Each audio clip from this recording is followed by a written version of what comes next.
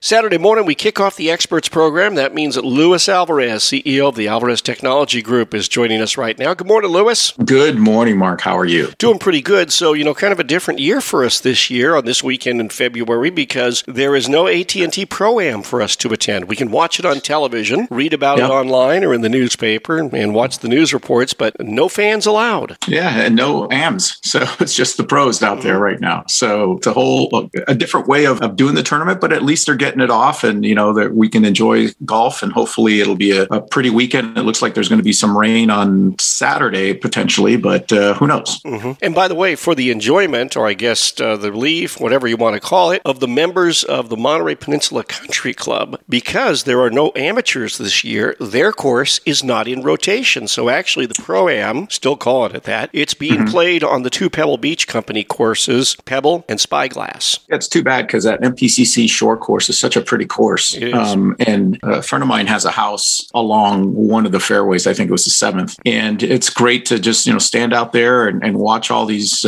pros and amateurs walk by and shake people's hands and talk to you and stuff. I had a conversation with Bill Murray a few years ago that lasted a good 10 minutes while he was waiting for his partners to do their thing. So it's a lot of fun, and I'm hoping it comes back next year. Yeah. Well, we can both probably remember when the tournament was played in January. It's gradually moved into February because of the NFL's Super Bowl schedule. As the NFL playoffs increase and the Super Bowl moves forward a week, the Pro-Am has always moved with it because they've always had kind of a standing invitation to players from both teams and the coaches from both teams to be able to come and participate in the Pro-Am. So if the Super Bowl is on Sunday, then Monday is the day that the pros and the amateurs start arriving at Pebble Beach. Now, the NFL is talking about, and they have to get the players' union to agree to this, increasing the regular season to 17 games, shaving 2 games off of the preseason schedule, and they would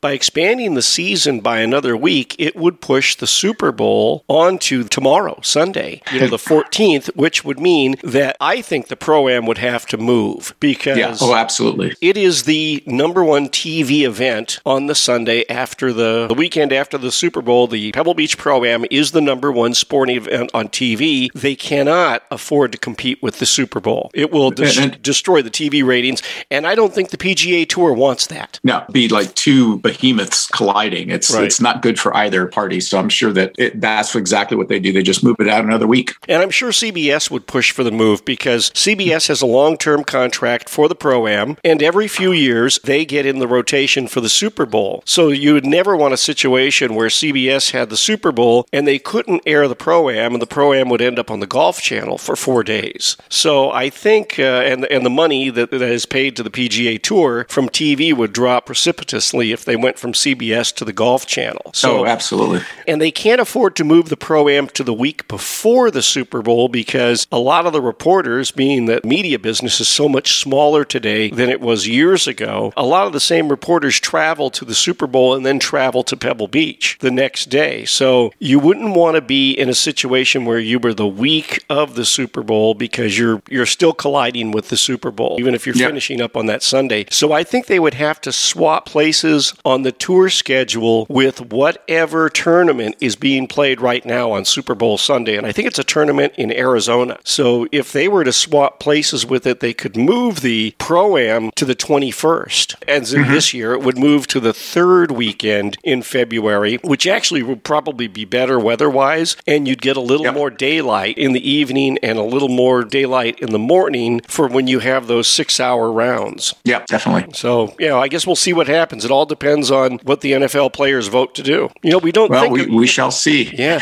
but I mean, we see these things as being completely disconnected, but they all exist they coexist in a universe together. They all have kind of a symbiotic relationship. Yep. So, hey, let's move on to the topic du jour, and that is someone tried to poison a Florida city by hacking into the water treatment system. This is in Pinellas County, Florida. Now, for those of us who don't know Florida, it's a long, narrow state like California. If we're looking at Florida as a bird's eye view, Lewis, where is Pinellas County? What's the principal city? So it's near Tampa. So it's on the west coast, so the Gulf Coast side of Florida, about where Tampa, Orlando is. So a little bit north of the middle of the state on the west coast side of it. And like a lot of things in Florida, it's a lot of suburban suburban areas out there outside of the urban area of Tampa, Florida. And what happened was that a hacker gained access to the water treatment system last Friday, so a week ago, and tried to increase the levels of sodium hydroxide, which is, what we commonly refer to as lye, by 100 times the normal levels. So essentially, they were trying to poison the water and poison the people that would be getting the water by significantly increasing this one component of how the water is treated. Fortunately, an operator noticed the intrusion and was actually watching the hacker as he was breaking into what's called the Supervisory Control and Data Acquisition System, or SCADA. And SCADA is used by pretty much every industrial plant like this to manage pumps and pipes and how all this stuff functions. And these SCADA systems are ubiquitous throughout the world, but they're controlled by PCs. So, an operator would enter commands into a PC that then would go into the SCADA system and get it to do something. And this hacker managed to get control of the control panel, if you will, and was getting ready to poison the water before this